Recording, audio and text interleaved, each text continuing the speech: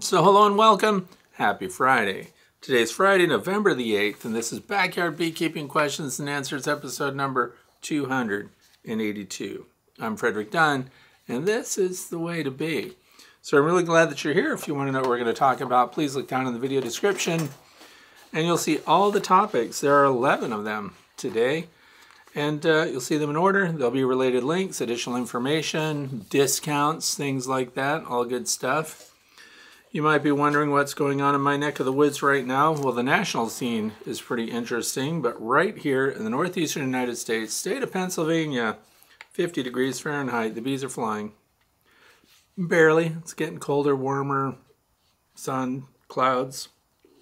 We are in a rain dearth, so extra dry period. We have a fire ban right now, and by the way, 50 degrees Fahrenheit is 10 Celsius. 7-mile-per-hour winds, pretty constant. Not very good if a fire starts. Somebody started a fire by flicking their cigarette out the window of their car. That's what the fire marshal said. And it burned a bunch of woodlands and grassland areas around here, so now we can't have any outdoor fires here at the end of the year. And rain deficit is no joke. It might rain a little bit this weekend, but they say it won't be enough to do anything worthwhile. It's 80% relative humidity outside, and warm days are ahead still, so bees are flying, lots of flying opportunity. Downside to that is the foragers can go out, but there's no pollen for them. There's no nectar. They're just cruising around looking for trouble.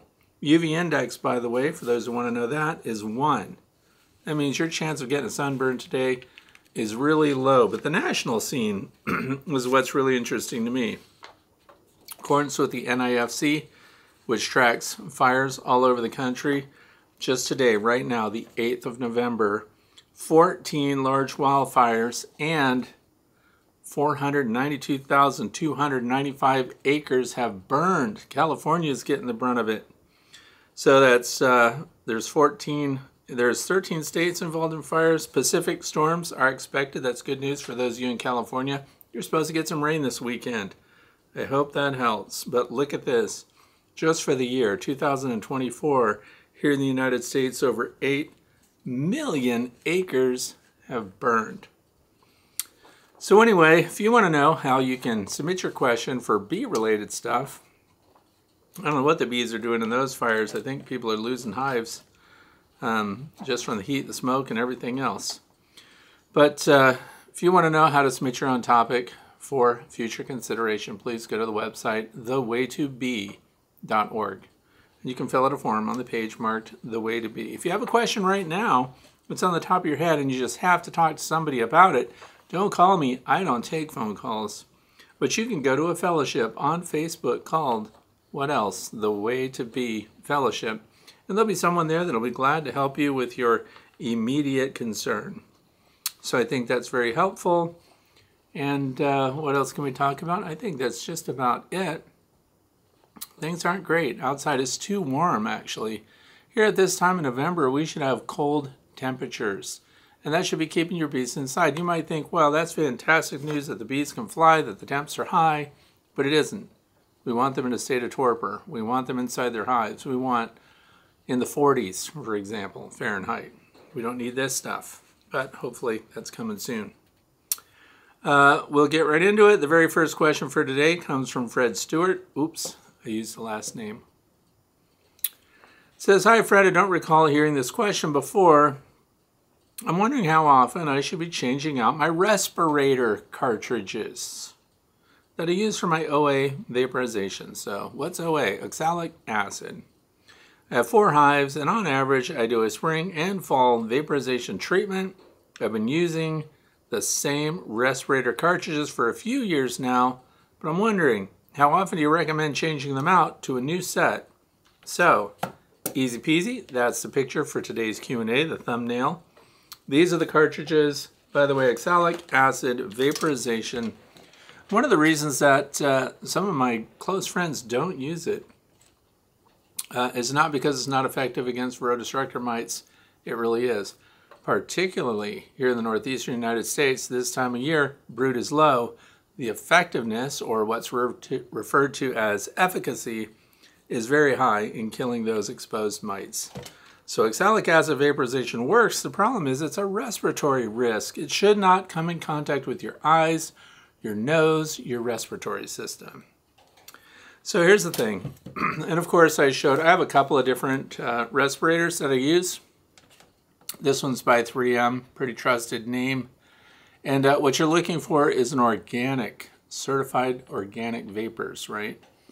So you always need to go to the website that produces these and make sure that the canister, the filter that you're getting, is rated for the gas that you are going to be potentially exposed to. Now the other thing is, see how this is a half respirator, it only goes over your nose and mouth? If you're wearing this one, and I understand why, people get very claustrophobic, some people fog up their mask and things like that.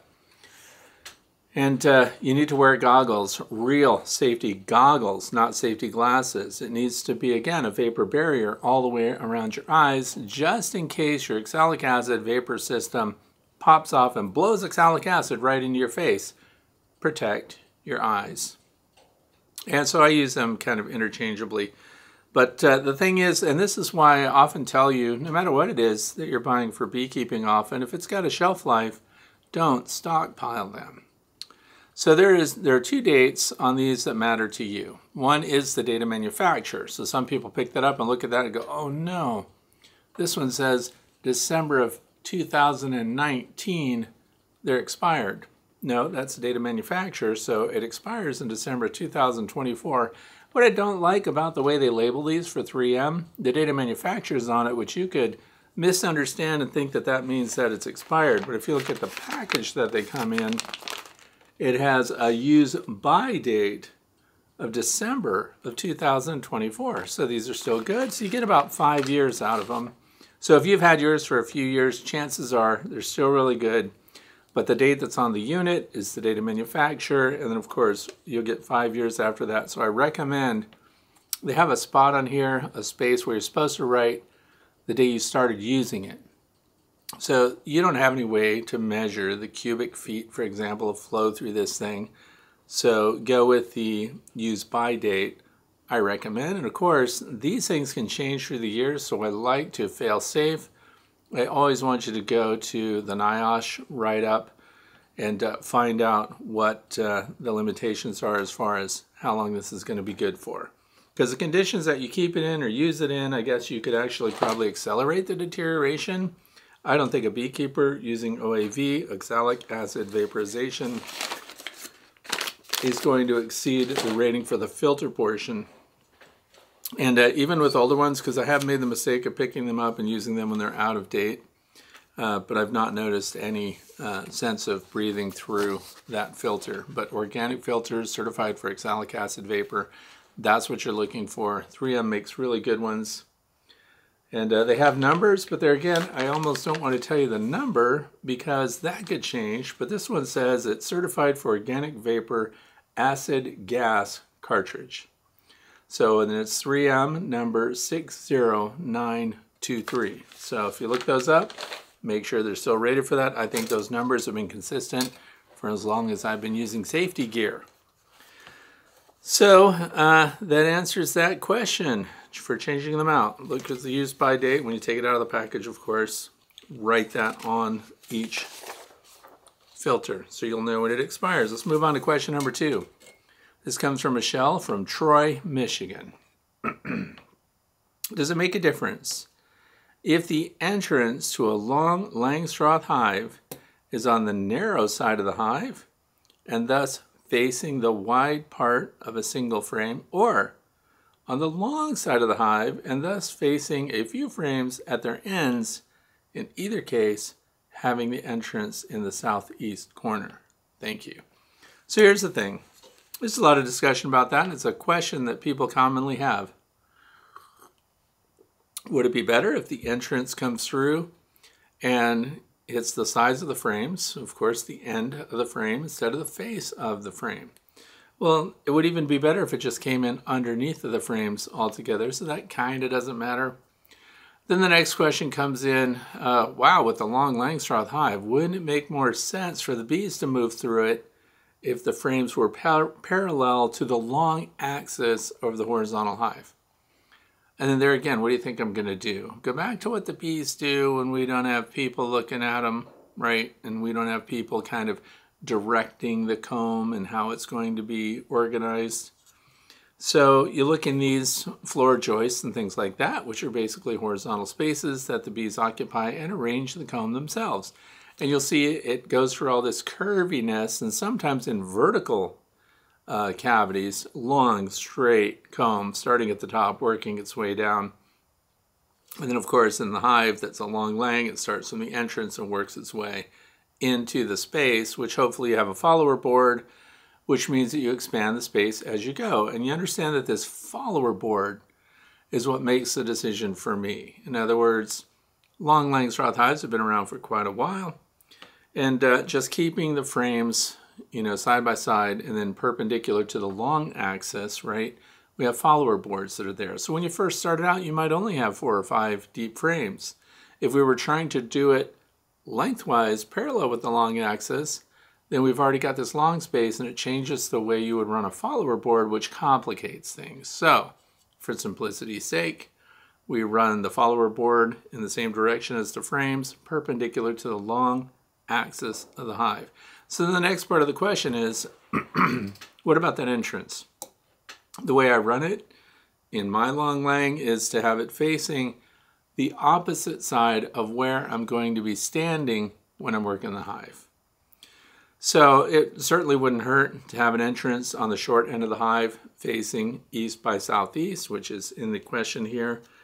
And that's because morning sun in the wintertime gets in there, and it's very helpful to get your bees kick-started and get them foraging early in the wintertime, particularly in March and April and late February in some cases, where they'll go out and access tree pollen and tree nectar and things like that. So the reason I have it on the long side on the face of it at the end, a single entrance, by the way, that's what I use, because that's replicated by the bees in horizontal cavities that they voluntarily occupy.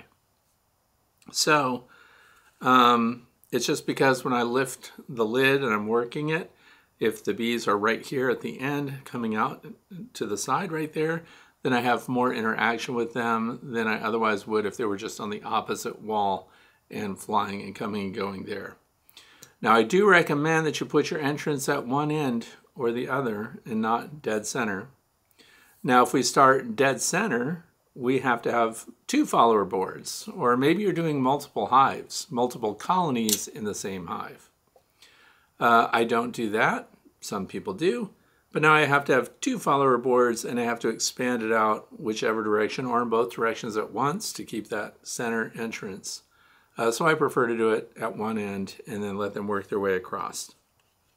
But there's lots of options, lots of room for experimentation, but that's my explanation for why I do what I do. So moving on to question number 3, comes from Keith. Half tracks and honey, by the way. Question about winter bees. It says, I know what is different about a winter bee, but how is a winter bee made? So those of you might be sitting here wondering what the heck is a winter bee. I think we should actually almost call them dearth bees, because what happens is these are nurse bees, and when does it happen? So it says here, so do the workers feed the larvae differently than a normal worker? Doesn't think the queen will lay an egg that's different, and that's correct. The queen bee is going to lay 2 casts. It's either going to be haploid, which is going to be a drone, or it's going to be diploid, and that's why you hear them say these are diploidal, and that means that it's going to be a female. It's going to be a worker. And the diploid also egg could be the same, just a worker egg that could be turned into a queen, which is the miracle of nutrition coming from the nurse bees. Because not only can they make a fat-bodied worker out of a standard worker egg, just by altering the diet that they feed it, and the frequency that they feed that diet, and how they care for that larvae as it develops. They're not feeding an egg, they're feeding the larvae after it hatches on the 3rd day. So then they can take a worker and they can just feed it different resources, different food, and create a queen in a much shorter amount of time, by the way. So the feeding opportunity remains the same pretty much, right? They start feeding them when the egg hatches, they feed until they get into the pupa state, and it's the time they spend as a pupa that is much shorter if it's a queen, but she's been fed huge amounts of resources and her cell is much larger so the queen can grow bigger. Fat-bodied worker bees are different, and I'm not sure that science has really caught up with all the details nutritionally regarding exactly how that happens because their physiology is different. In other words, if we catch bees midsummer and we pick nurse bees and we slice them up and we look at them to see how much fat they have stored in their body. We look to see how much space is available for fat development, because you can't really look at a winter bee and say, aha, fat-bodied winter bee, aha, normal winter bee. Fat-bodied winter bees live for months, by the way, which makes them super interesting. They have more space in their body to store fat. So it's not like a normal worker bee could just overeat and put on more weight and then become a fat-bodied winter bee and live longer.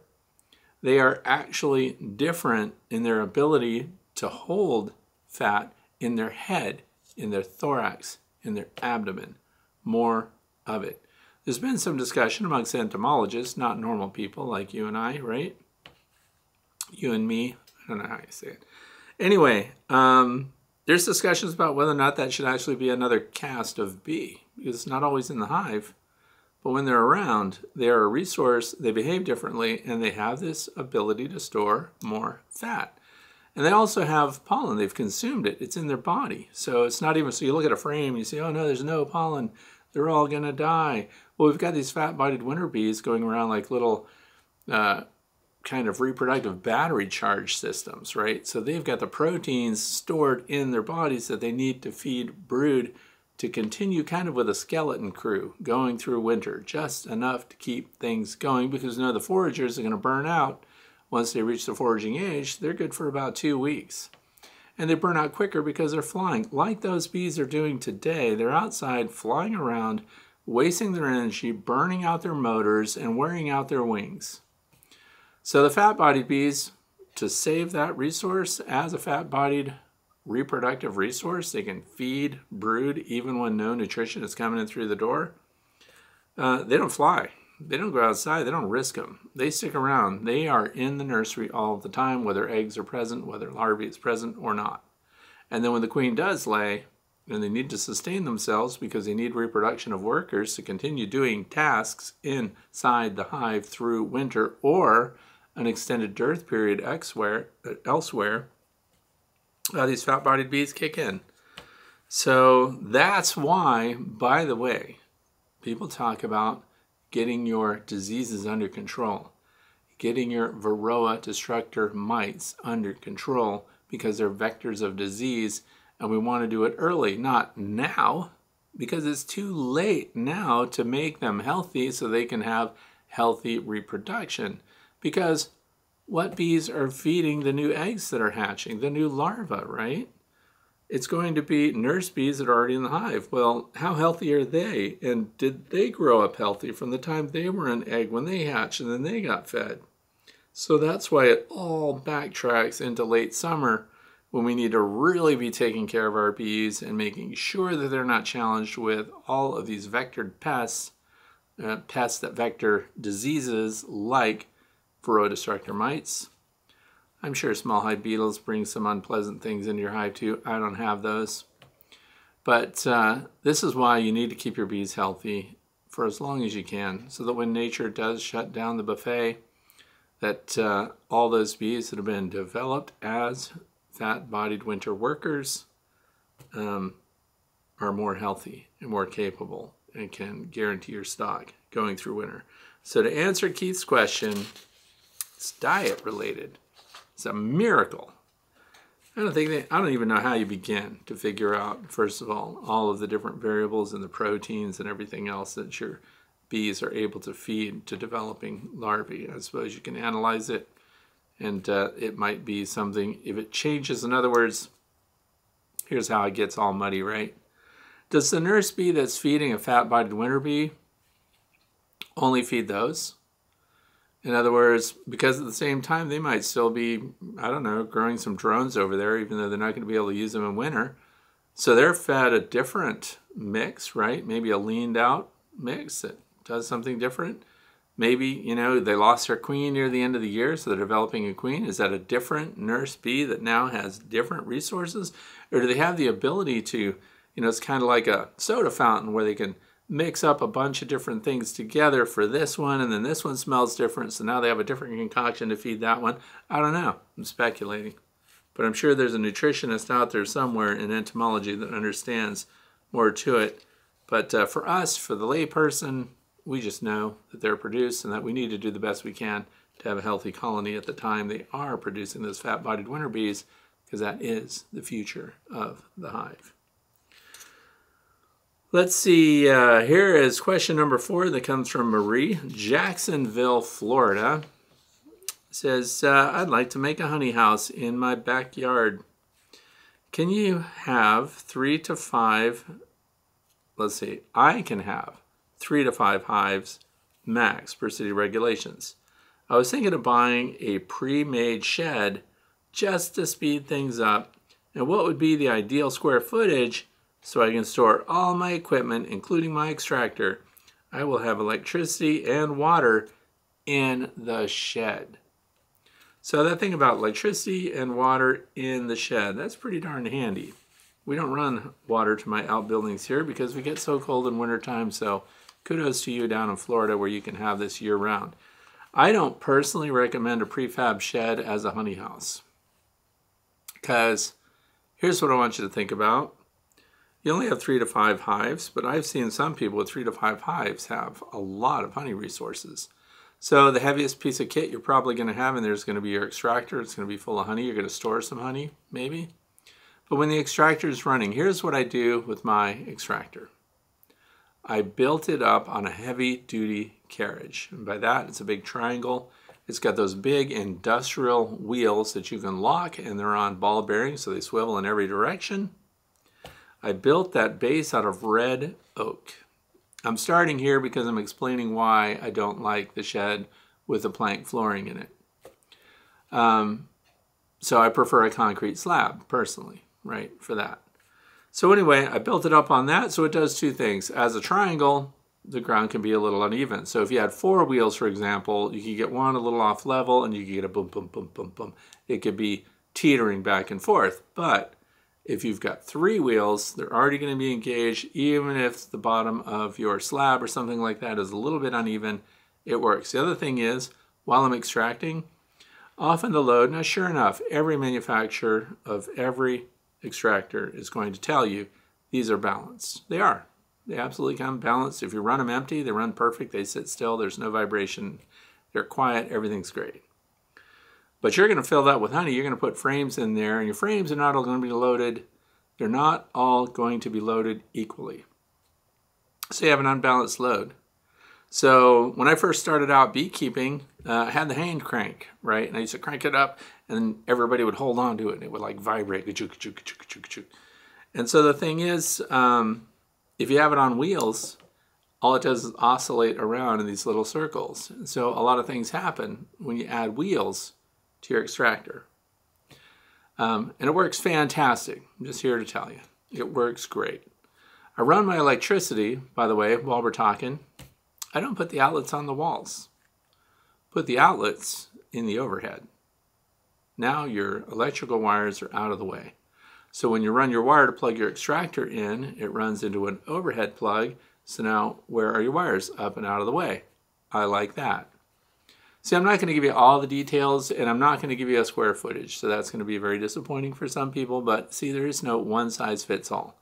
I guarantee you this, no beekeeper has ever walked into their honey extracting room and said, wow, this is way too big for me. Never. That's because you end up with so much more stuff than you ever thought you would need. You'll never run out of a need for horizontal space. Since you have water in there, you're probably going to have a nice deep sink like you would in a laundry room or something like that. So the ability to wash your hands off, that's super handy. That is good. So you need wall space for that. I also am a big fan of those open rack systems, the heavy wire racks. Like if you went into a restaurant and you walk back in their storeroom, you'll see a bunch of heavy-duty wire racks for maximum air movement. You see everything through them. They have ratings. I have racks out there now that are 800 pounds per shelf, that they're rated for that.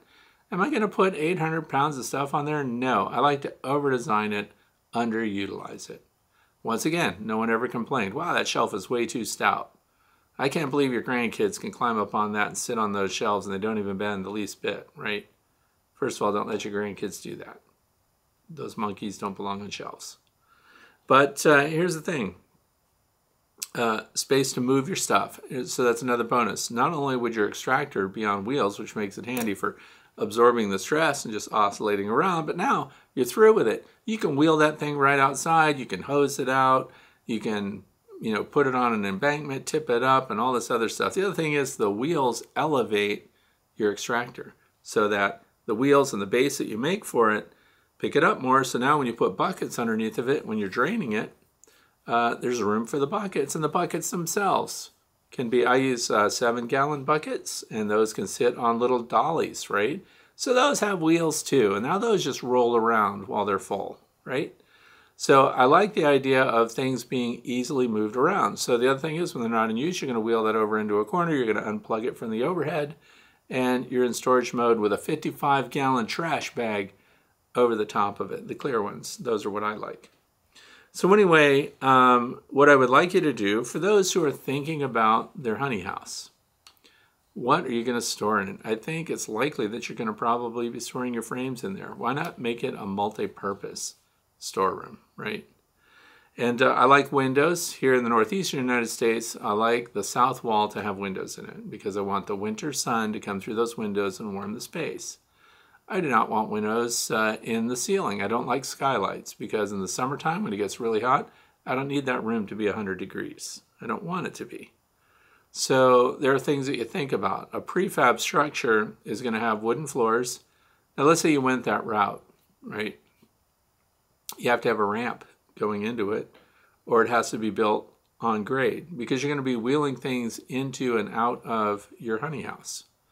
So if it's just a big garden cart, let's say, you have to think about how big a door do you need to run that through, and then you have to go up a ramp to get that in there, which means more energy, right? So if you had it on a slab, then that's pretty decent. Plus you have to think about drainage, right? If you're in Florida, maybe the terrain is flat and you need to make sure that you put in a knee wall or something like that, which could be cinder blocks or bricks. And when you build up the knee wall, that's to prevent water from just washing down your landscape and going into your honey house. So if you had a slab, now you have something to build that onto also. So I'm a fan of slabs. Now here's what I recommend. I recommend that you go to other beekeepers in your area that are on the scale that you are and see what their honey houses are. I think you're going to find out a lot of them are just using their garages. I've seen people use just the carport, or they go behind their house and they've got this 2-story house with a deck sticking out, and under the deck where they have their walkout basement, which probably is something you don't have in Florida, but they have a natural structure that's already there that they've just put a bunch of insect screens around so they don't have a bunch of bees flying into the honey that they're working with, right? Because you have to have an uncapping station for uncapping tanks. You have to have a place to stage all of your frames that are waiting to be uncapped, and most people call that a hot room. So would you have an area that you could drape off and have it stay nice and warm? I suspect down in Florida you have days when it's in the 80s and 90s and where the hot room is already built into kind of your environmental air. And but you have to worry about humidity levels too, so dehydration. So there are a lot of things to think about, and go and visit someone's space and say, do you have enough room for everything? What do you wish you had? Do you wish it were higher? Do you wish your overhead was higher? Do you store things in the overhead? If you built a 12-foot high wall, would you have then a mezzanine area at one end that you could have a platform that's 6 feet up or 7 feet up, and you have storage above and storage below it? That could be handy with a little, step ladder or something like that going up one side, or even some narrow stairs that go up one side of it. So I think build that thing as big as you can manage it and have it built in place on a slab personally. That's what I think. Mine is 24 by 32 feet.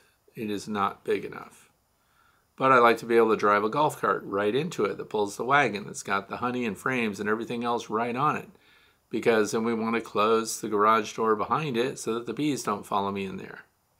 I like to have double hung windows in your honey extraction slant bee storage area, bee equipment. That's because you're going to inevitably bring bees in with you. Double hung windows, if you just pull down the top sash, bees naturally fly to the window light when there is no other light source in the building, and then they go up and out those double hung windows, and that puts them right back in the bee yard and gets them away from your honey processing room. So thinking about how your bees are going to make an exit is another thing. There's just a lot to think about. It's not a simple question, but it's regional. Some people around here where I live, a lot of people have old barns and stuff, and barns make fantastic spaces. Now, if you're going to sell your honey, I don't know what the rules in Florida are. State of Pennsylvania, where I live, if you become someone who wants to sell your honey, now you can sell your honey producer to consumer. Backyard beekeeper can do that according to our Department of Agriculture. But let's say even you want to post a little ad on Facebook and say, we have honey for sale. You just advertise your honey. That puts you in a different category according to our Department of Ag. Now you have to be inspected. So when you're thinking about the building that you're going to put up, that you're going to use for honey processing, it would be to your advantage to check in with your Department of Agriculture. I'm assuming they govern honey production, and find out what those requirements are if you're ever going to be inspected. That can change the material that you build your honey processing shed out of, no matter what the size is. If you have to sanitize it and prove that you can clean it, top to bottom, floors, walls, ceiling, that can change how the structure gets put together. And if you know that those requirements are eventually going to be put on you, and you could feasibly, there are people with 5 hives that end up with, a few hundred pounds of honey through the year, and they want to make some of their money back. So they want to label it, sell it. They want to sell it to local Whole Foods or something like that. Just a little niche market, which can actually run into quite a bit of income. You want to make sure that now you don't have to go back and change everything. So if you build to those requirements in the beginning, you don't have to retrofit it later and deal with some of those problems. So there's a lot of food for thought, and that's kind of the basis of my response, is to get you thinking more about what the requirements are and see if the sheds, and some of these companies build really elaborate sheds and they can spec them out for you, and maybe you can get one that's got a better load-bearing capability. Maybe you're happy with a ramp. Maybe your property is already on grade, and you can have the ramp be nice and level, so when you go into it, and then the low side of that has like a couple of feet of clearance off the ground. I don't know. So, question number 5, moving on. This comes from Navarra, Navarra 4. That's the YouTube channel. Okay, this one's interesting and cost me a lot of time, by the way.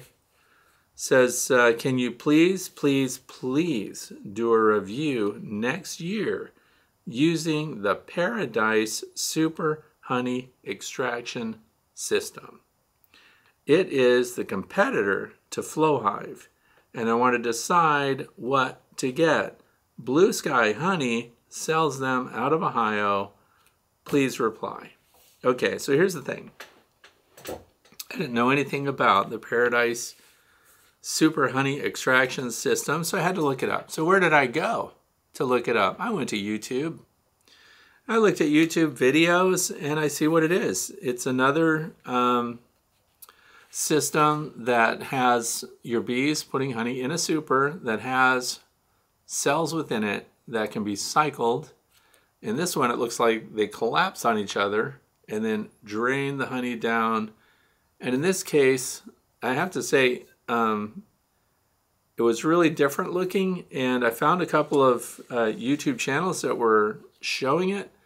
They didn't do any follow-up showing how well it worked. I found a lot of introduction to it, and then of course I found this company, Paradise, the Paradise Beehive system. These are polystyrene hives. They have a plastic frame. It's different from the Flow Hive frames.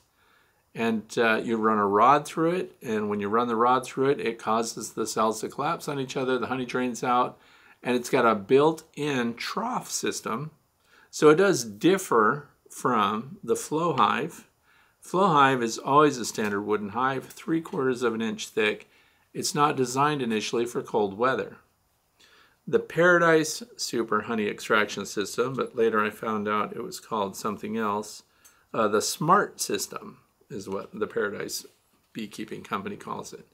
So the Smart Super System is designed built in with a trough that brings all of the honey from all of the frames together into one trough to drain it, and then a vertical stack pipe that goes down and you collect it into a tote or a bucket or something like that.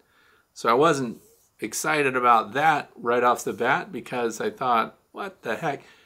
One of the advantages of the Flow frames, which have now been around since 2015, by the way, when they first came out, I bought the Super. As a fundraiser campaign, I got that. So I have all these years of experience with that one. And so I can kind of make a comparison, but as you know, I like to get things in hand and I want to look at it physically. I want to see how it's going to go. I don't really like just chiming in and seeing what other people are doing and see kind of how they liked it, although I found the information to be really sparse. Other than the website of the Paradise Company itself, they show it, and they show it working, of course, really well. I couldn't find anyone else that would answer my questions about it. Now, so that led me on a thing here, because it says right here, Blue Sky Honey sells it out of Ohio. So Blue Sky Honey is not the company name, it's Blue Sky Bee Supply. And I did go to them. But I also went to Paradise themselves. I reached out to them. I tried to call. They're international, by the way. No response. And I went to their Facebook page and I sent them a message. No response. And I sent them emails requesting information and where I could source one. Also, no response from the company for the last, ever since this question was posted to me, so it's been out for a week. I waited for a response from them. Then I find out there's one company within the United States that sells it. Blue Sky Bee Supply. Wouldn't you know it, that we just had one of their owners come and talk to our Northwest Pennsylvania Beekeepers Association. So I called them on the phone, and who do you think answered the phone? The very same person that came, one of the owners of Blue Sky Bee Supply. So great. Now I can talk to somebody about the system so I can get a hold of one so I can properly evaluate it. Okay, so it's listed, the Super by itself, on that Blue Sky Bee Supply page before I even made the call, $399.95 for the Super by itself. These are polystyrene hives, so you could say that there would be an advantage in cold climate beekeeping, that maybe that would work better, right? But what I found out was, of course, it's out of stock. So everywhere I went, this Smart Super is out of stock, and from the Paradise Company. So I also, when I spoke with the owner there at Blue Sky Bee Supply, they're a little frustrated with the company because I guess they showed up at the North American Honeybee Expo. They were looking for sellers, merchants that would carry their products, and that's where Blue Sky Bee Supply came in. They're the only designated seller in the United States for this smart system. And they don't have any of them. They can't even test them. The other thing is they have concerns that the price is going to be way higher than what they initially said it would be. They're not getting good communication from the company either, and they are the only U.S. supplier. So everything is just speculation, which I don't like. So it was a little frustrating. All I can say is I hit a wall with the company talking about that specifically. I will say that the owner of the Blue Sky Bee Supply said that the polystyrene hives that come from that company are well made. They're really good. It's the Smart Super that they're kind of balking on. And they don't have plans to carry it. So I won't be able to get a Paradise Smart Super honey extraction system to evaluate. And by the way, Navarra here is not the only person that's asked me about that. There seems to be a rush of information around it, or people wanting to know more just this past week for me, as far as I'm concerned, because several people reached out, so I'm kind of responding to everyone with this one question. And I'm not personally interested in buying one anymore. If a company can't communicate details about their products or doesn't show a bunch of different people. Some people do fundraisers and jump starts, and they do Indiegogo campaigns and things like that. And when they do that, they're big on all the details, of course, and then people have a bunch of feedback on it, showing how great it works. So if you know of a YouTube channel or a YouTuber who has one, who uses it and demonstrates that it does in fact work, I recommend that you direct your questions to them. Like, how is that going? How did it really work out? In the onset, looking at it, when you make comparisons, just again, I've had the Flow Hives in hand. So I know that when I pull off the back panel, I can see the end of every flow frame. They have a transparent end panel on them, so I can see what's going on. I see the bees filling the center and starting to work things out. We also have windows on either end, so now we can see them. Based on what I could see in some of the reviews and things like that, you have to pull the frames out just to look at the face of the frame or to see if they're even working it. So the end panels, of course, that's the last thing that gets finished. So you could make an assumption that if the end panels are capped with beeswax and that they've got nectar in there or honey in there, then it looks like it's kind of ready to go. But you can't see it through the end panel. So you just be sitting there not knowing even if your bees are working it yet. With the flow frames, you see that they're working them right away through the center. You see if bees are even in the super at all. So I highly recommend that for those who are interested in that, if your money is burning a hole in your pocket, you still can't buy them here. I don't know yet if the company is going to be at the North American Honeybee Expo in January. If they are, I'm going to go right over there and get a first-hand look and talk to them about it. But it sounds like they have a supply problem with their Smart Super. I suspect that we're going to see, they also sell nucleus hives, which are polystyrene. And according to Mel at Blue Sky Bee Supply, those are solid. They're well made, they're nice and heavy duty. It's just this Smart Super that I think they're going to abandon and not carry. So I can't give an answer about that. But I thought I would at least mention it now and say that there are supply issues here in the United States with it, and that if you get an opportunity, if you see one on Etsy or you see one on eBay or something like that, I'm going to personally recommend that you wait, that you don't spend your money. Wait to see other people demonstrating that it works first. Let it go for now. So that's it. For now, I have to say, don't buy it. Wait and see what the company comes out with later and see what their explanations are. But I'm never comfortable with companies that don't respond to requests for information.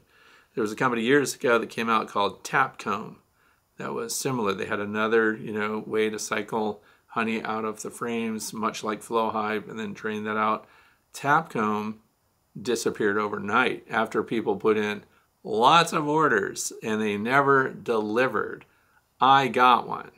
It was a terrible system, and I could not believe that that kind of got through the wickets. And of course, why did I even? That was over $400 for a tap cone system, and I just gave it away. It was a terrible system. And so I'm sorry to Dan, who I gave it to, by the way. It just was never going to work. It was garbage. Okay, question number 6 comes from Fred's Honey, 6458. That's the YouTube channel name. Says, you had this Ceracell Robbing Screen on another episode, and it had more of a solid area up by the exit tabs.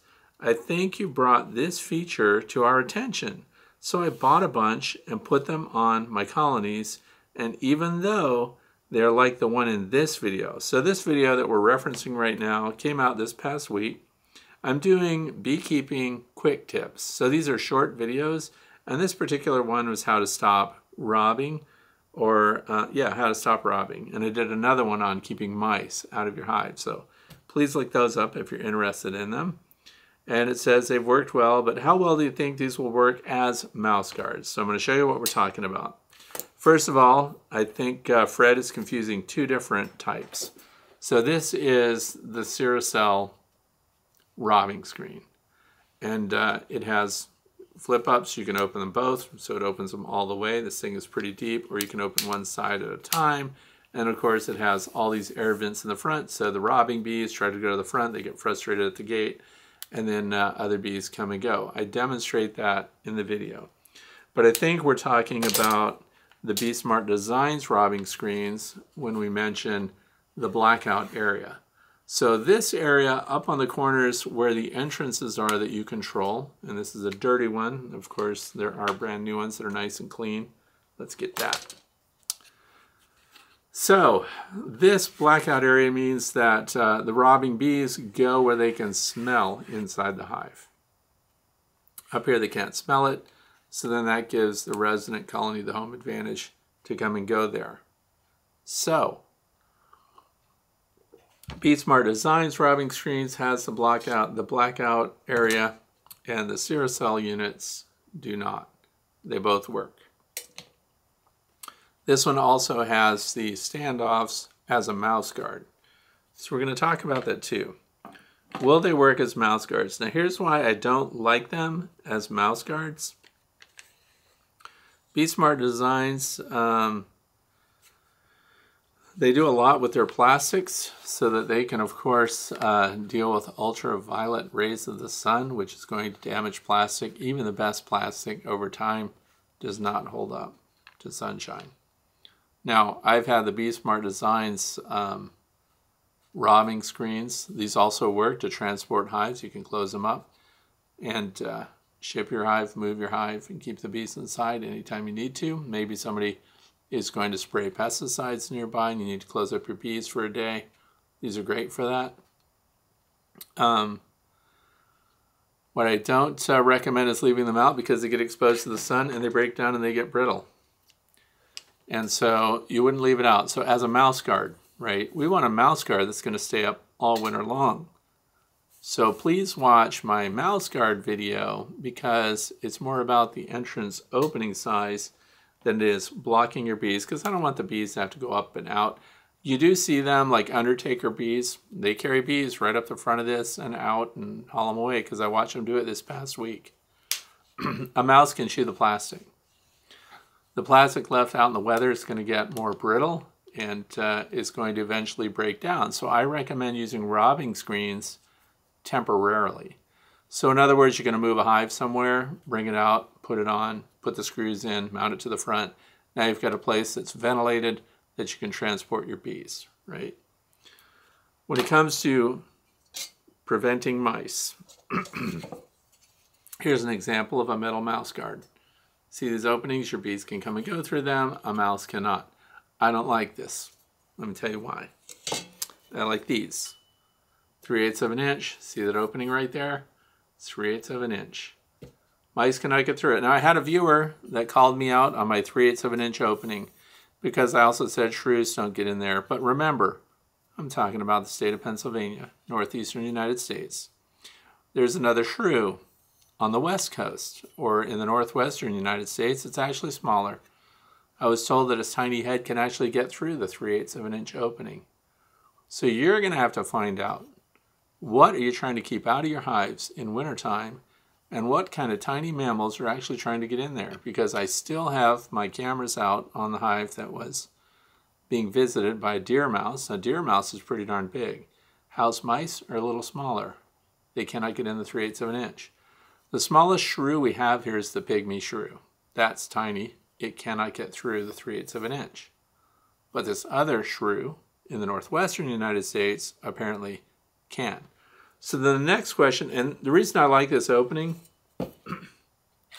winter's coming, remember, clean out. So I like to be able to get my clean out tool in that opening and scrape out dead bees in wintertime. And I can do it with this. Now this, by the way, this metal plate actually goes with the hive gates. This is a hive gate. Mice cannot get through the hive gate. The hive gate goes like this on your entrance, and if you could do 2 at a time, that's where this really comes from. So if you want to know about hive gates, and of course the bees come up inside directly under your winter cluster, and so things that want to rob your hive, including wasps and maybe visiting bees from other colonies, they have to show up right under the cluster where there will be guard bees that are going to deal with them. Plus, on their way in, and I've made videos about this too, I put a endoscope inside so we can see the wasps come in the entrance and try to make their way down this long channel. And what happens is the guard bees jump them right here in this channel. So they don't even get all the way in, and if they get in this far, they have this little lip that gets them off kilter, and then they get attacked here by the defending guard bees. And then let's say it gets all the way inside, and this is coming in through the entrance of your hive. Now they're unfamiliar and they're all disoriented because the angry bees are trying to defend everything inside. Now they try to run out the front and they can't because they're running out here. The resident bees know that to get out you have to go through this channel and out that long run. The robbers don't, so they end up dying at the gates right here on the inside. They can't even get out to go and get reinforcements and come back and rob further. So the hive gate is what that's made for. Anything that you can do to produce a 3/8 inch opening is going to keep mice out of your hive. So the next question I have, and that's why I'd love to talk, I did a nice interview with a small mammal biologist here in the state of Pennsylvania, but now we're talking about Pennsylvania species and the world is bigger than that. So in other words, how much would that tiny shrew even eat? Like, how detrimental is that? I hate mice inside my house and inside bee houses. I don't know if you've ever watched a mouse moving around, but they constantly defecate. They drop mouse pellets just as they're going about their routine. So they are soiling the inside of your beehive. Someone else said, well, on the video, why aren't the bees just stinging the mouse when it goes in the first place? Because what do your bees do when it gets cold, like it did last night? They cluster up. When they do that, if your entrance is big enough for a mouse to get in, the mouse goes in and starts dragging as much moss and grass, and this was bringing in milkweed seeds because of how fluffy they are, and it creates this little packed in nest area that your honeybees can't get to the mouse when they come out to do their cleansing flights. But because of this weird weather that we've had and how warm it's been, the bees were throwing the mouse material out the front. And of course the mouse had to leave too. Even though it's nocturnal, it doesn't want to get out there and run around in the daytime. It's a deer mouse. But it also can't stay in the hive now because the guard bees are going everywhere. So if it were winter time, they would be able to build in there, stay in there, and of course feed off of honey and comb and pollen and all the other proteins that it wants to survive on. So my question about the shrew is, how much is it really going to eat? We know that a tiny shrew has a meteoric metabolism. They have to constantly eat.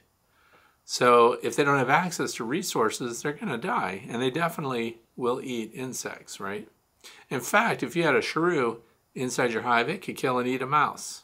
So that's very interesting too. The short-tailed shrew here in the state of Pennsylvania is venomous. It can actually bite and paralyze a mouse and then feed on it at its leisure in its little den.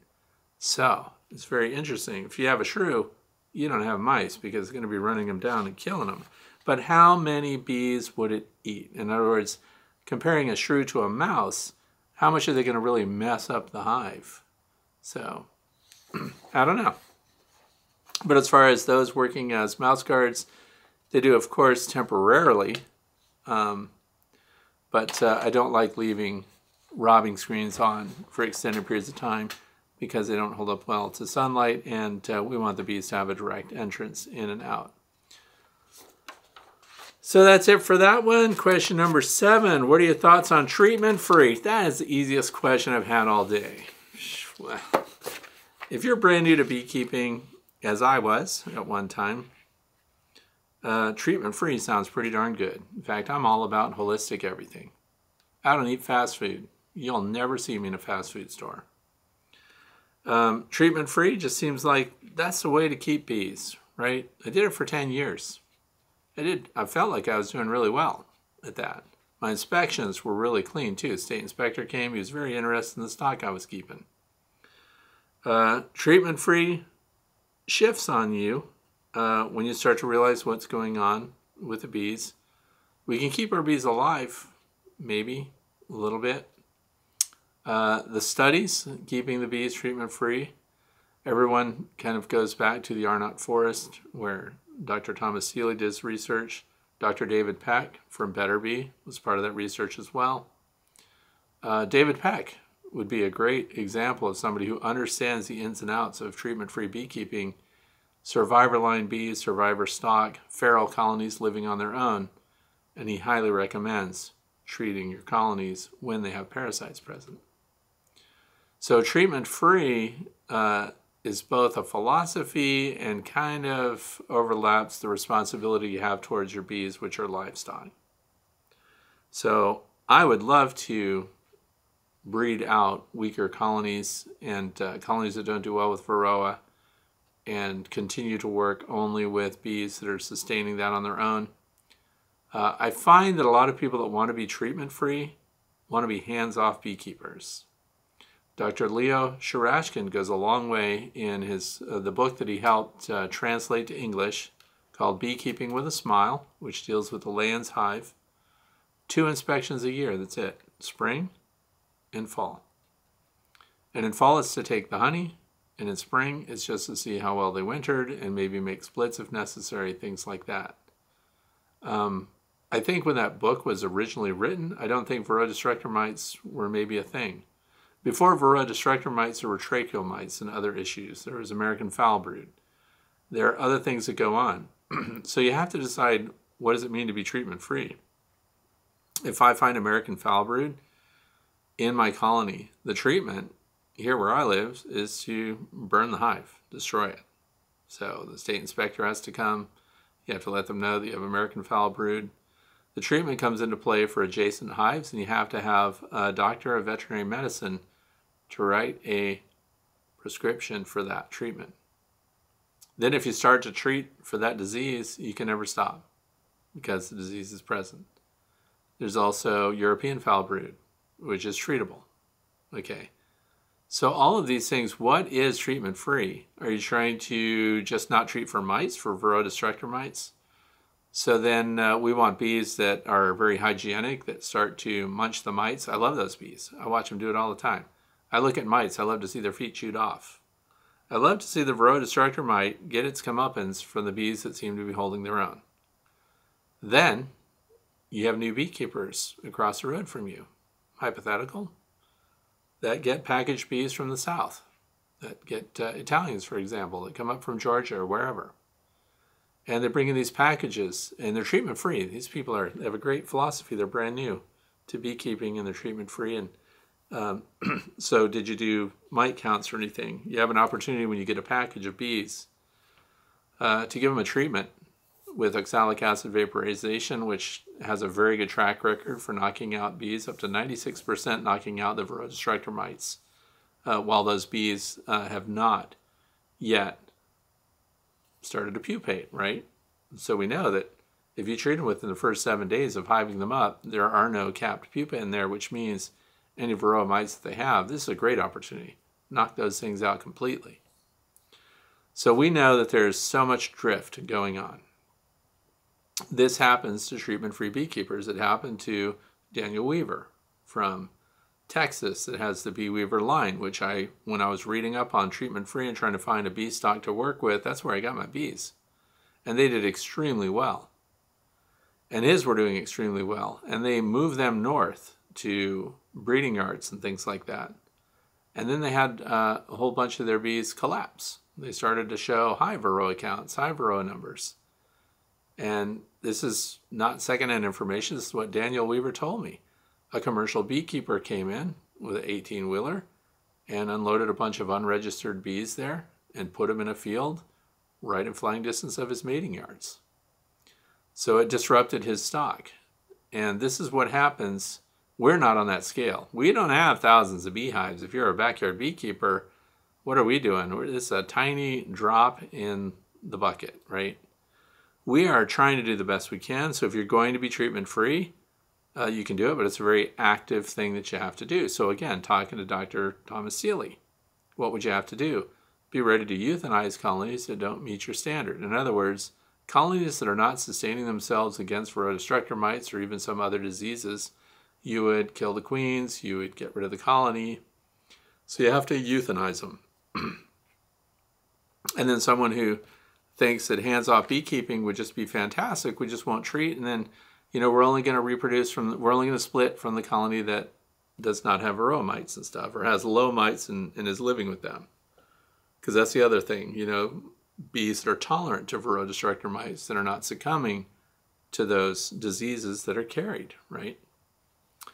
So, but what was proven then was that if you leave these colonies that are not doing well and sustaining themselves against the Varroa destructor mite, the mite numbers start to grow, and of course they're brooding up, and the reproduction of the mites are high because the bees are not grooming them away, they're not chewing them, they're not uncapping the cells that have Varroa mites in them and desiccating the mites.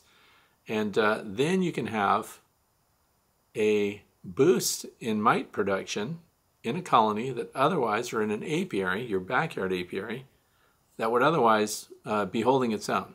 You can have one bad apple in your apiary that becomes the distributor of all of your mites. So thank you again to Dr. Zachary Lamas, who did the study that realized that, that observed and proved that the Varroa destructor mites are attaching themselves to the bodies of what? The drones. What are drones doing? Now let me tell you about drones. If you wanted to spread things around your apiary, here's the good news about drones and the bad news. The good news is they're not feeding bees. So in other words, a drone that's infected with some disease is not passing it on by feeding other bees, because drones are 100% takers, not givers. The chances of a diseased drone outflying healthy drones and mating with a healthy queen in a drone congregation area, very low. That's kind of a self-check system. But here's what the drones do. Dr. Lamas showed that, you know, a 3-day-old drone will be like a Varroa mite magnet that they're feeding on the drone. And because we don't count drones, we don't count mites on drones historically to see what our mite levels are, we don't know that they're there. And they'll show up at multiple hives in your apiary. So let's say you had bees that are doing well and they've got Varroa mites, but now you've got a whole boost of drones flying out, all with Varroa mites, distributing them where? Where are your drones being fed in the hive? They get fed by nurse bees. Drones hit up the nurse bees. They go right to the brood area to be fed. And this is not a resident drone. I sent my grandson out, not because he was being annoying, and not because I was trying to find something for him to do, but he was nagging me to mark queens. I'm not going to let him pick up a queen and mark her thorax with his paint pen. But I told him that he could go over to the observation hive building and stand at the entrances and collect drones and mark their thoraxes. And I'm not kidding. Within 15 minutes, I was dealing with a swarm that I was installing in a hive. And do you know that multiple drones showed up with their thoraxes painted on my swarm that was moving in to a hive?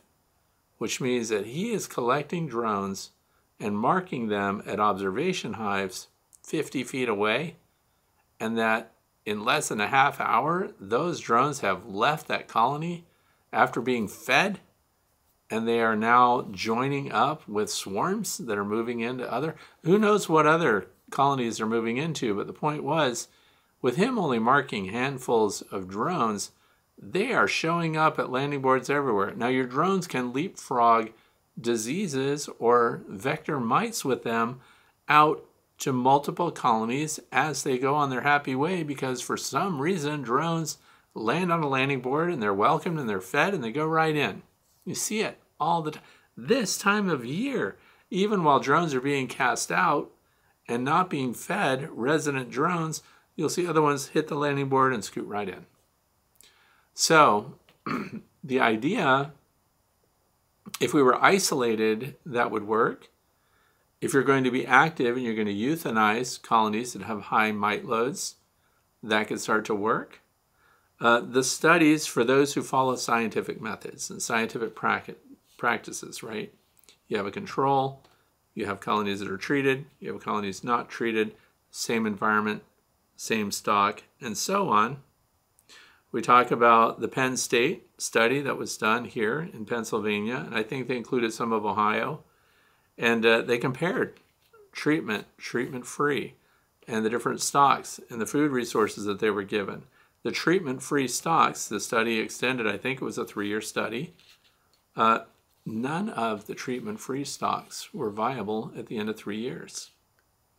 Now this is why, and of course, that's not in Georgia, that's not Alabama, that's not Tennessee, it's not Texas. So in different climates and different places, I don't know, maybe treatment-free is working. Maybe if you have a bunch of Africanized bees, they're reproducing so often and swarming so often and practicing something called usurpation, where they move in and just hostile take over another colony of bees, kill the queen, and move in and take over all the resources. These are different bee stocks, these are different behaviors. And so treatment-free, I don't know. So you could do it. It's an active method of keeping bees. So you might be wondering, well, what happened at 10 years that made me stop going treatment-free? Well, oxalic acid vaporization became legal. So that was the other thing, part of the study that Dr. Underwood and those at Penn State did was treatment-free, organic treatments, that's me, and then of course synthetic treatments, which a lot of commercial beekeepers use, right, the synthetics. And so the happy medium between treatment-free and the synthetics, right? Treatment-free, I'm going to lose a lot of bees. I'm probably vectoring and continuing diseases.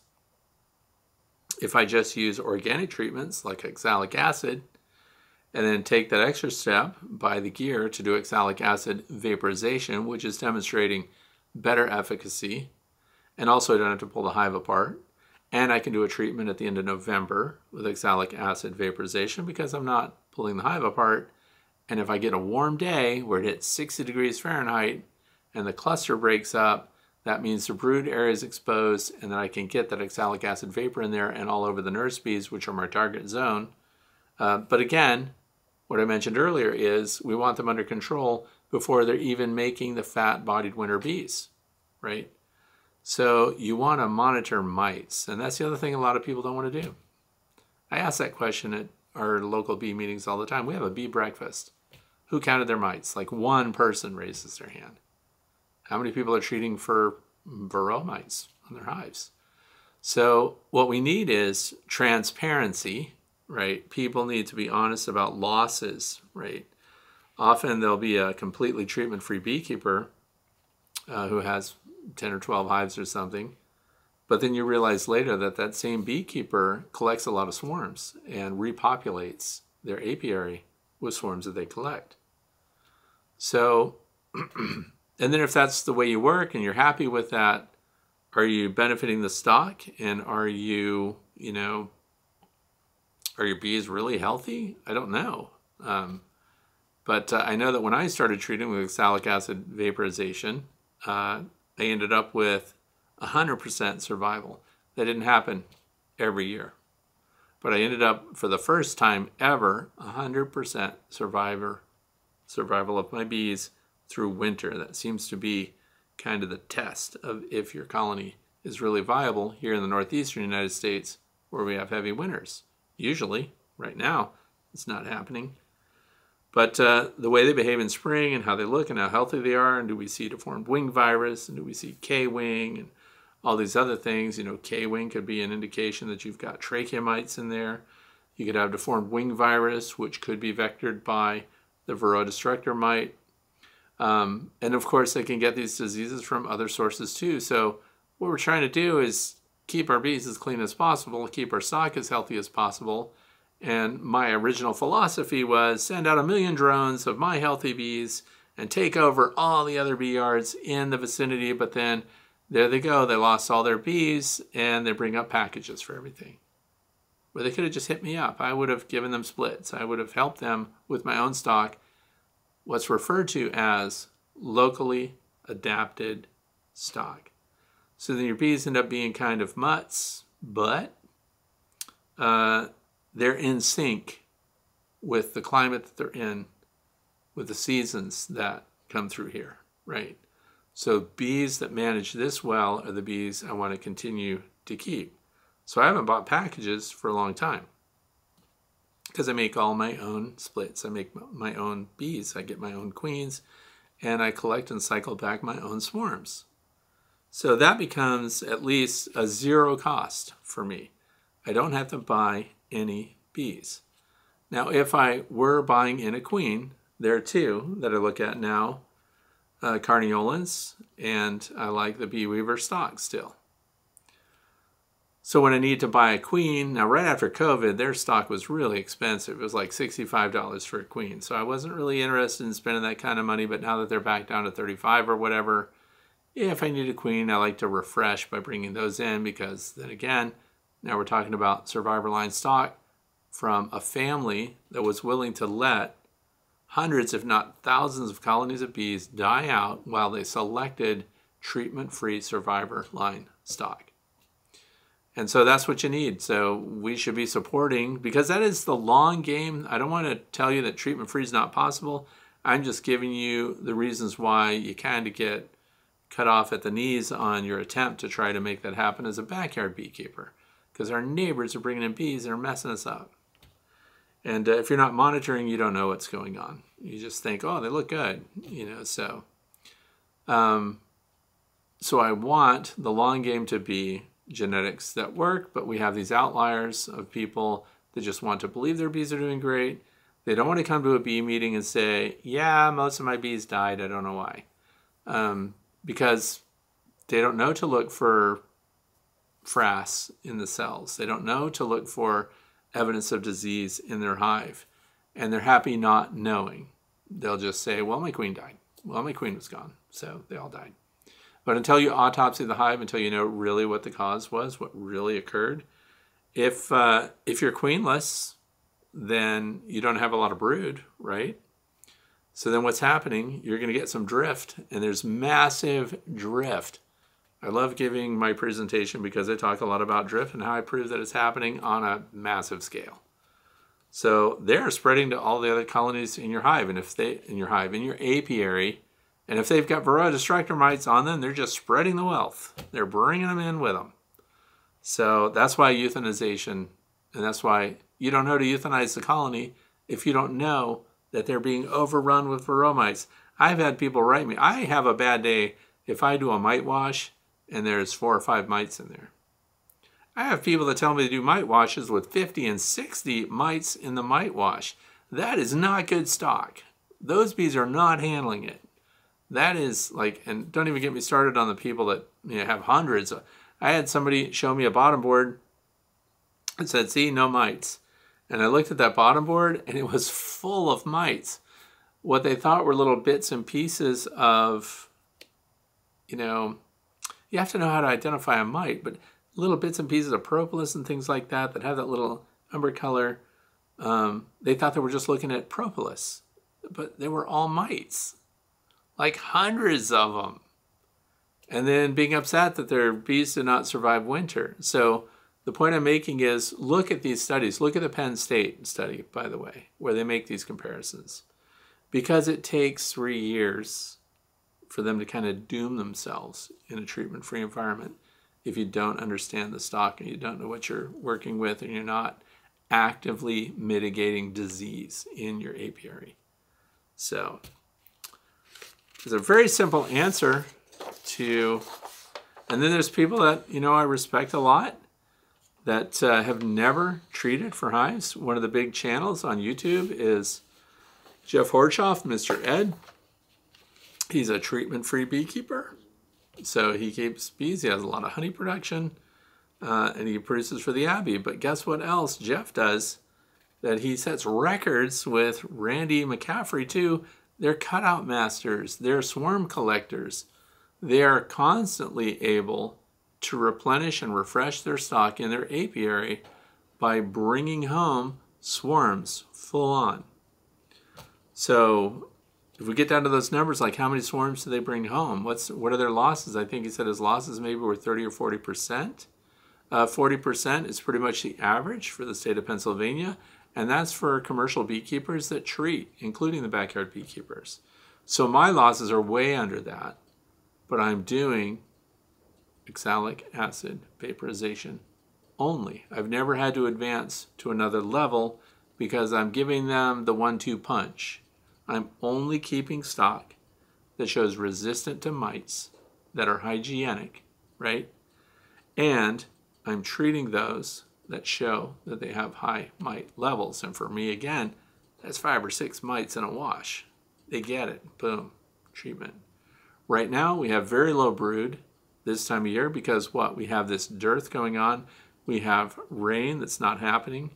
And so what's happened is my bees have drawn down on the brood by a lot. So I think the brood levels now here in the state of Pennsylvania are what they would normally be at the end of November. So what's my opportunity? Treat the colonies with oxalic acid. A single treatment, for example. And I need to quantify whether or not I got a bunch of mites or not. So am I going to open up a hive in 48 degree or 50 degree weather and do a mite count at this time of year? No. I know, based on the records that I've kept through the year, which colonies struggle and require treatment. So I want to see on their bottom boards what the mites are like. And then when I do a treatment, I have to see what the drop is. What are the mites that are dying and landing on the landing board so I can see how effective that was. So a lot of disciplines, a lot of thoughts out there, and you can do it either way. You can treat, you can be treatment free. I much prefer personally the organic route if you're going to do treatments. And somebody else brought up a new study that was dealing with ultrasound for a German patent that was just filed for ultrasonically destroying mites. When I started to read that study, that was major cumbersome. Like the extension, the amount of time that they have to expose this colony and focus this, this acoustic bombardment on the Varroa destructor mites to get them to react to it was like 80 days or something. So that's a wait and see for sure. I don't even know what it would cost to have an ultrasonic mite killing system in your own bee yard. But what I'm saying is people have their minds open, they're actively looking. Just pretending that everything is healthy and great when it potentially is not isn't being a very responsible beekeeper, because I'm telling you, deformed wing virus, there's going to be pushback against beekeepers. Deformed wing virus and things like that are proven to pass on to native bee stock. If this is coming from managed stock, then that's on you if you decide not to control the spread of disease that could impact native bees. That's all I'm going to say. Keep your minds open and try to do the right thing for your neck of the woods, not just the colony of bees that you have. Question number 9 comes from You Amiable. U-A-M-I-A-B-L-E. That's interesting. I love the intro footage. I want to learn how to support bees in my regions. That was intro footage of last Friday's Q&A. And here's something that I want people to know. Often we're telling people, get more beekeepers, get more members in our bee club. Let's get them set up with bees, hives, equipment. Let's get them started in beekeeping. I want to turn that just a little bit because I like this question. I want to learn how to support bees in my region. And this, I think, is a much better angle. We all have met people who should not be beekeepers who have bees. And there could be any number of reasons for that. One is an inability to grasp beekeeping at all, like not understand the first thing about how to manage them. They get stung all the time. They're just, people have in some circles been pushed into beekeeping. Let me set up a hive in your yard. Let me get you going. Let's get you a bee suit. Let's get you, started. You're going to love beekeeping. Why not just get them to be aware of pollinators and get them started in understanding what's going on in the environment that they hope one day possibly to keep bees in. And let's get them started on what kind of plants and trees, what kind of flowers are going to provide the most for pollinators aside from just the bees. Let's improve our footprint a little bit and improve our impact on the local ecology, right? There are neighbors often that don't want anything to do with bees. In fact, they'll never come up your driveway because you've got a sign on your driveway that says bees kept here, or caution bees, or honeybee crossing, or whatever you decide to do. Let's face it, there are people that are afraid of flying insects. So let's talk them into, baby steps, right? Let's have gardens, let's have things, and let's teach them about the pollinators that visit the garden. Let's get them going on the fact that a honeybee on a dandelion in your yard is not there to sting you unless you step on it with your bare feet. Let's look at them out there. Let's get them involved in the Xerces Society. Xerces, I believe, Xerces Society. Because they will talk about all pollinators, right? That's important. It's not just honeybees. Some beekeepers have tunnel vision.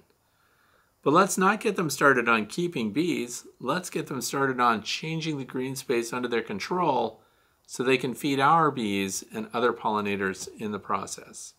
I do not want every person on my street to have their own beehives. I don't. But I would like them to not spray pesticides. I would like them to not kill off every weed in their yard and on their property. And in this area, we're talking acres, just so they can mow it in this crisscross diamond pattern and have a big, beautiful lawn. I want them to let the weeds grow. I want them to understand that ecology is important. I want them to see how other insects, butterflies, that's a perfect one. Don't even tell them about bees. Let's see how to get a butterfly garden going. And then what you do is you talk them into all the plants that are going to benefit your bees, and you get them to plant an acre of it. So let's get all these people started, like You Amiable here, which is the YouTube channel name, which is pretty funny. Let's get them to grow, fence row flowers and hedgerows, and get their ditches going with ground cover and help them not have to mow. Who doesn't want to just blow off mowing and get started on low-growing ground cover that has flowers on it? Those don't hurt your feet. Let's talk about ways that we can get people to provide for all the pollinators, and then the people that are really kind of born to be beekeepers, that really get into beekeeping, end up being the beekeepers, and the rest of the people support us in the fringe areas by just beautification of the environment. What do you say? So I'm going to recommend, they're the top 100 plants for pollinators. It's a book. Christmas is coming, and I realized in my survey that only 58% of my viewers buy books or have bought a book in the last couple of years.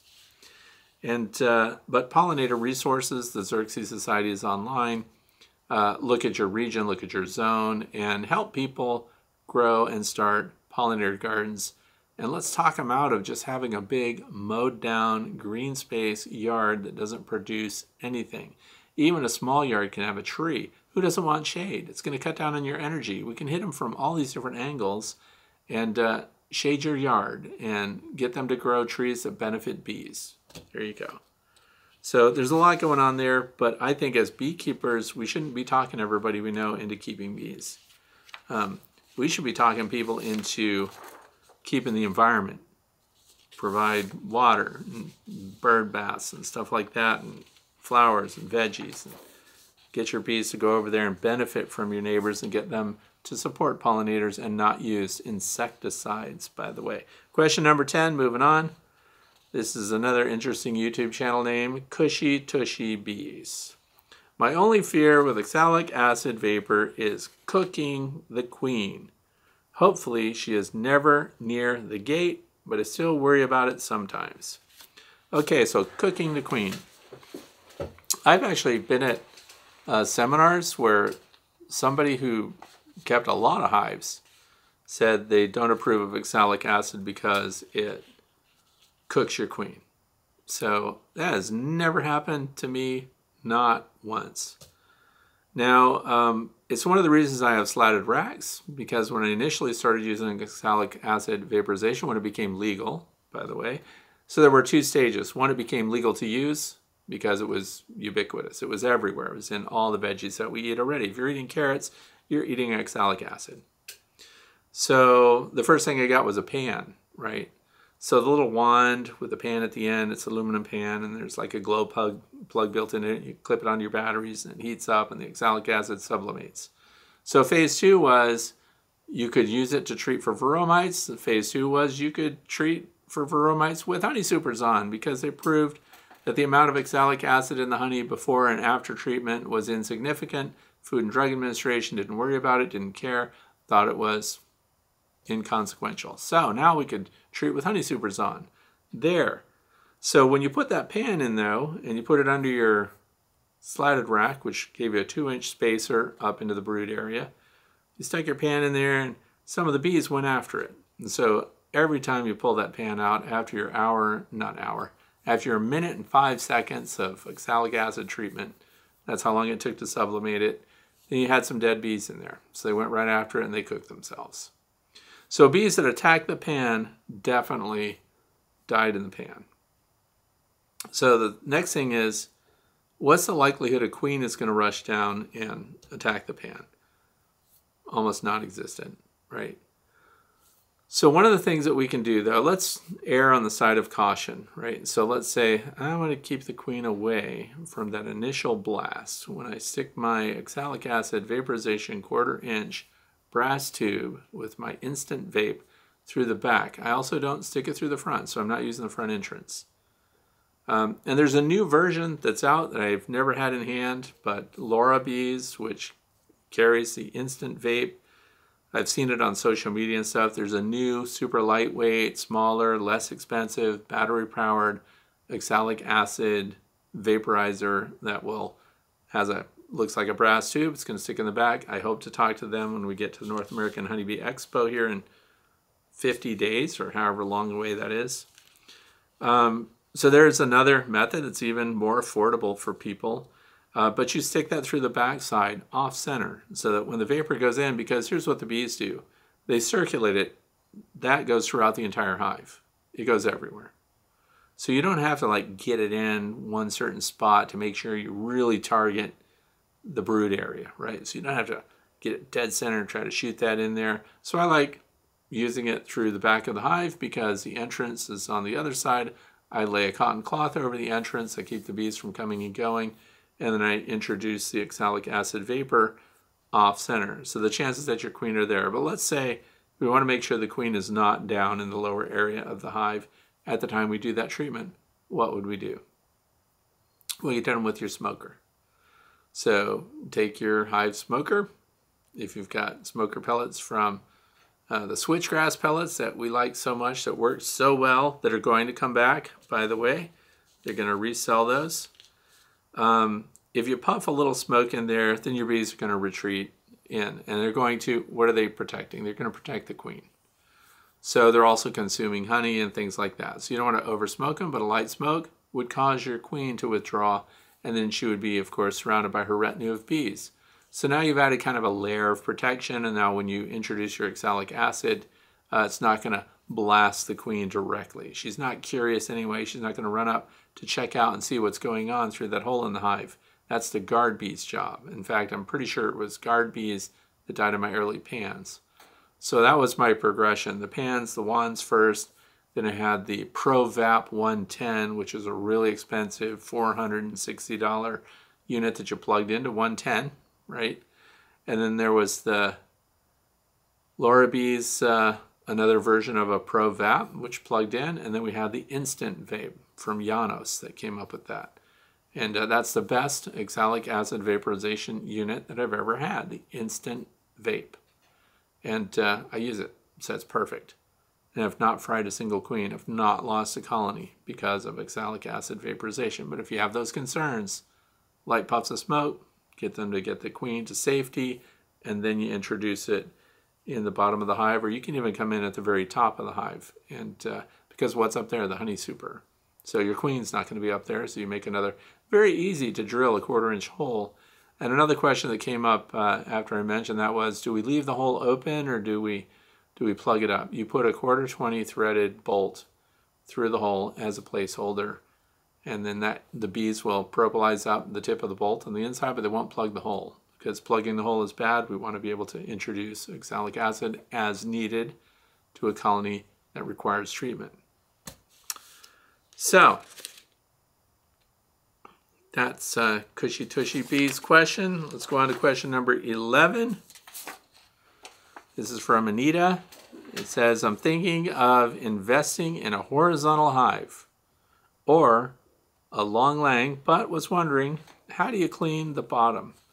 Does yours have removable trays? Also, I remember you saying Beersville Bees had a good design, or is there another you would recommend? This is the last question of the day, by the way. So the horizontal hive thing, I don't clean the bottom. I never have. The bees keep it spick and span. I have never opened up the hive and seen a bunch of junk on the bottom of the hive, ever. So bees keep it super clean. The other thing is, though, we do have removable trays, and they're under the brood area. The reason we have trays under the brood area is because if there are Varroa destructor mites being groomed off, and you have number 8 screen underneath there, the Varroa mites fall through onto the tray, passive mite control. You'll hear this term, IPM. What's your IPM? Integrated Pest Management. Screens that your bees can groom off the mites. And let me tell you about these mites. They're pretty clumsy. They're pretty incapable. When they get on a tray, and I'm talking about like a lunchroom tray, fall through the screen onto the tray, an option to the prints that I've shared about the Long Langstroth hives that I have, which is on my website, thewaytobee.org, and there's a page marked Prints Drawings. Those are free to you. They are PDFs. You can download them, you can print them, and there are options, right? With trays, without, and so on. So when they fall into the trays, it lets you, it's a feel-good moment. You look in there and you can smear Vaseline all over that tray, and then the mites that fall in it get stuck in place, and you get to examine them.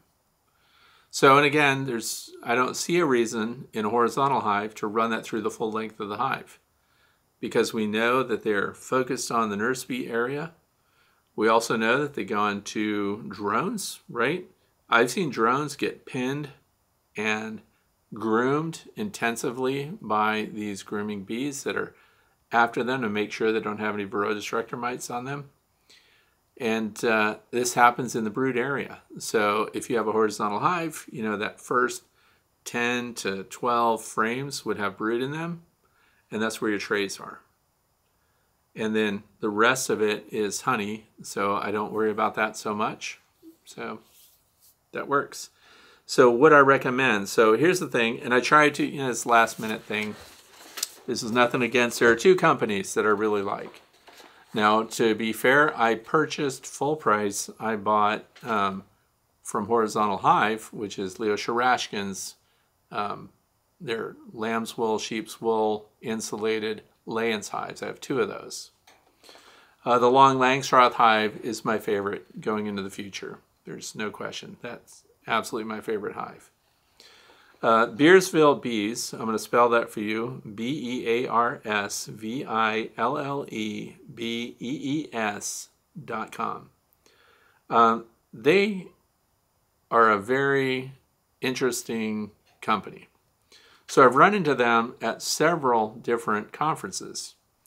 Their woodenware is made extremely well. So their skills in woodworking are fantastic. They're also making insulated hives, and they're harvesting and milling their own wood. So this is 100% American stuff.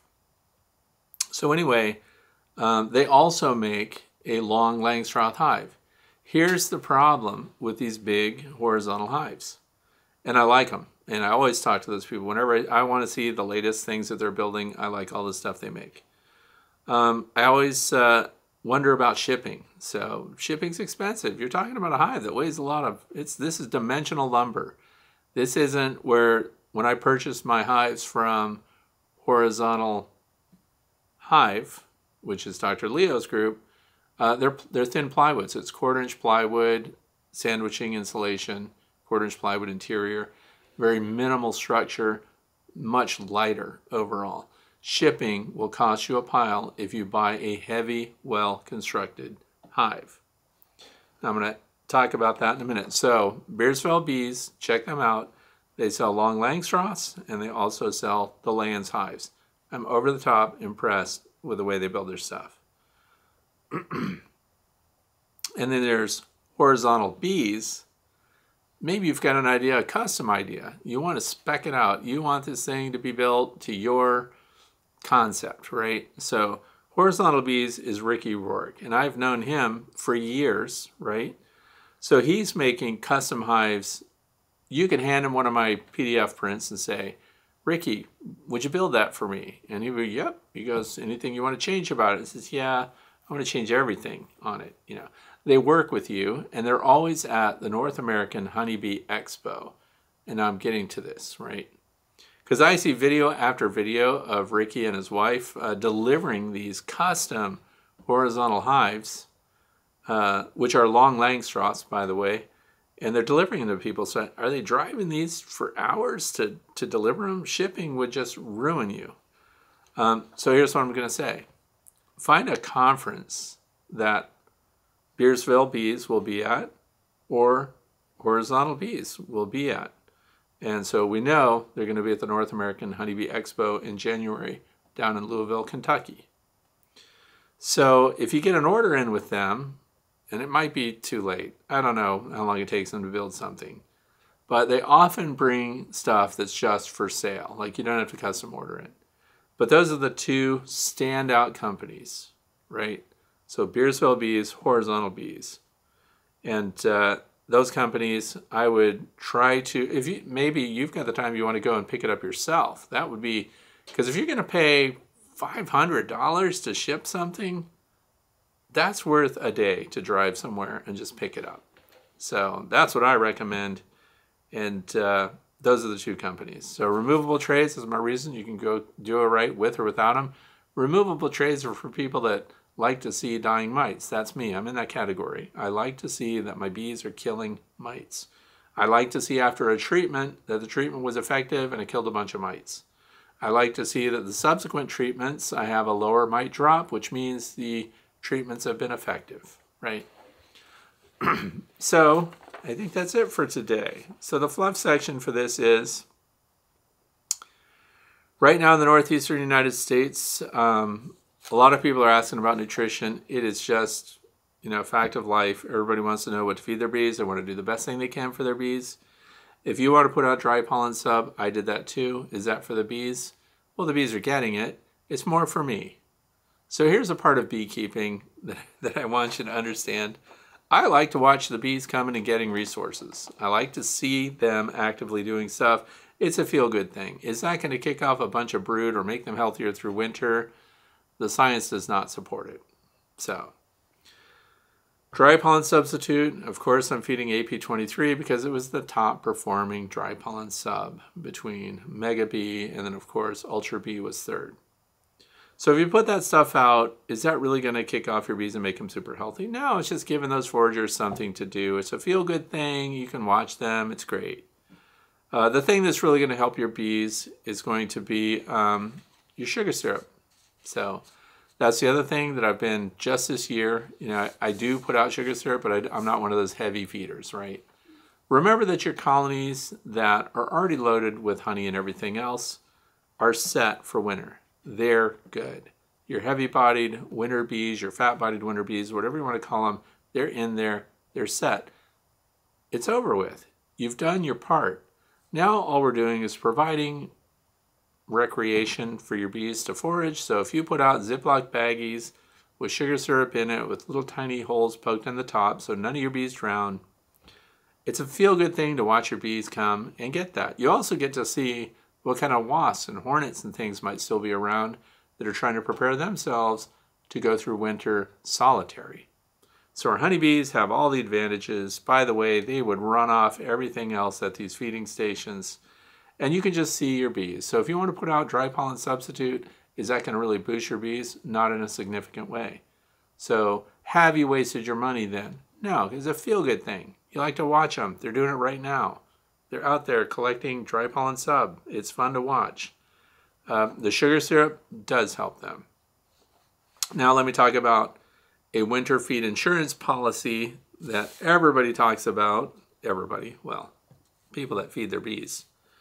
The fondant. So Hive Alive again. It is too late for the syrup.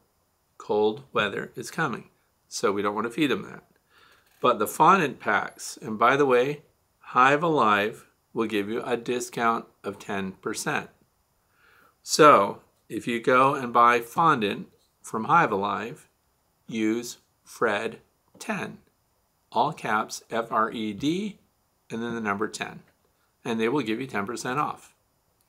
So if you want to know the science behind Hive Alive, that stuff upped my not just winter survival, but because remember, I don't do everything at once in my apiary. Every hive does not get the same feed, treatment, whatever, every year, right? We have to see differences. We have to see differences over several seasons in order to really say, wow, they really do better. Didn't change too much. So if we put Hive Alive fondant packs on, we are not facing starve outs. That was one of the things, by the way, when I said I was not getting 100% survival through winter and I had these survivor line bees and stock and things like that. Opening up a hive in spring that was dead. Here's the other thing. Don't open up your hive in the middle of winter just because you think it's dead. You don't benefit from that at all. Your bees could be killed by it if they're just in torpor and not dead. And it was you that opened them up in a snowstorm because you just had to know. Let them pan out. They're on their own now. But lightweight colonies that do not have enough honey on can be lightly resuscitated by putting Hive Alive fondant packs on. They come in two sizes, 2 pounds, 5 pounds. So my colonies that I think are going to need extended resources, they just did not put enough resources in by this time of year. And look at us right now. We're in a dearth and they're flying. And when they're flying, that means they're burning calories. And when they're burning calories, that means they have to consume carbohydrates so that they can continue. Those colonies are going to need fondant packs for me. What about just dry sugar? What about sugar bricks? Those can go on too. If you don't have fondant, I'm not saying don't feed them. Something is better than nothing, but they benefit far more from a fondant than they do from dry sugar or a sugar brick or a candy board. The number one thing that they would get out of that is sucrose. So we want it to be sugar. You don't need to mix in a bunch of other stuff. If it's already dry sugar, you don't need to add, like Hive Alive is a treatment for nosema, right? But you don't need to put Hive Alive, Honeybee Healthy, and things like that in your syrup to extend its life to keep it from spoiling, as you would maybe early in the year when it's warmer. But with the drier feed, like dry sugar, sugar bricks, candy boards, if you have that stuff, you don't need to add any of the other essential oils at all to it. You also don't need to add any synthetic proteins, right? See, we don't need Ultra B or Mega B or AP23 mixed into that in the wintertime, because where are those proteins already? In the bodies of your nurse bees in the middle of winter, already there. What they really need and what will kill a hive if it's not there will be the sugar content. So that's really what's going to help them out. Now, I'm also, because I said Hive Alive fondant, what else is in the fondant? That's not just straight sugar, right? So there are other nutrients that have demonstrated. Remember, it's too late for the sugar syrup here in the northeastern United States. If you're in a warm climate down south, you can still use it. It's 1 gallon is the dose for nosema spores. There's some secondary benefits that they're not really clear on, but a lot of people, it's anecdotal that they're claiming there are other benefits that we're just not talking about. But that's 1.5 teaspoons per gallon of sugar syrup. That will help your bees. Here in the north, because we're freezing now at night, no more liquids. So that's it. The fondant pack will provide the nosema slam that we want them to have. So what is nosema anyway? A lot of you don't understand or maybe don't want to read deeper about it. But I will just say this, that they're living organisms in the gut of your bees that really hit them later in winter if they're allowed to propagate. So these are spores.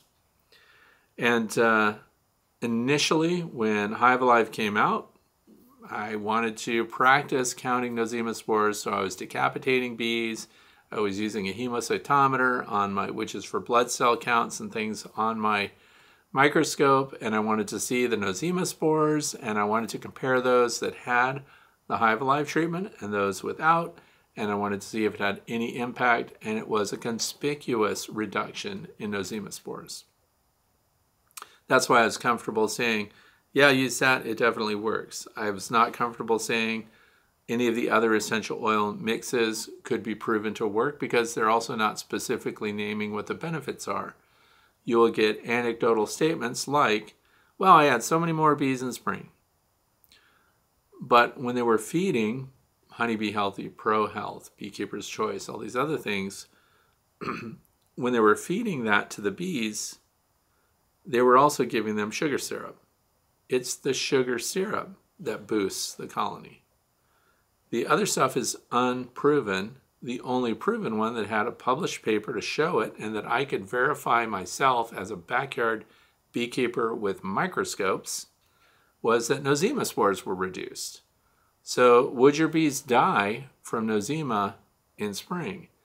There are sublethal impacts. So once it's present, and by the way, I highly recommend you learn to do it. If you're science-minded or you've got homeschool for kids and things like that, get a microscope, get set up, learn to do it. The stuff is inexpensive, and once you have it, you have it. Once you have those slides and you learn how to count, it's very easy to see nosema spores. They're light with a dark halo around them, with a dark outline. They're very distinctive. They almost glow on the slide, and it's very easy to see them when they're present. It's also a great teaching tool for your young biologists in your house that wants to learn things like that. So I know that that works. You can use Fred 10. There's another discount if you're Christmas shopping for somebody. If you go to Hive Butler, those are things for storing your frames and stuff. Hive Butler has a lot of different uses. They still offer a discount called Fred 5, so F-R-E-D 05. Now, Fred, when I'm buying from Hive Butler and I use Fred 5, you get a kickback for that? No, I don't. She just did that for my viewers, and of course, I send it to them because I use Hive Butlers. I like them. I don't get a monthly statement. I don't get a kickback. They don't even ship me a free Hive Butler for that. But Fred 5, that's $5 off 100. So there you go. So that's it for today. I want to thank you for watching. Don't forget to write your own comments down below. If you have a question for me, go to thewaytobee.org, click on the page marked The Way to Bee, fill out the form, and I'll see it. It doesn't necessarily have to be a question. It can be something that you just like me to look into, like that fancy new competitor for the Flow Hive that we can't buy. So thanks a lot for being here. Hope you have a fantastic weekend. Thanks for watching.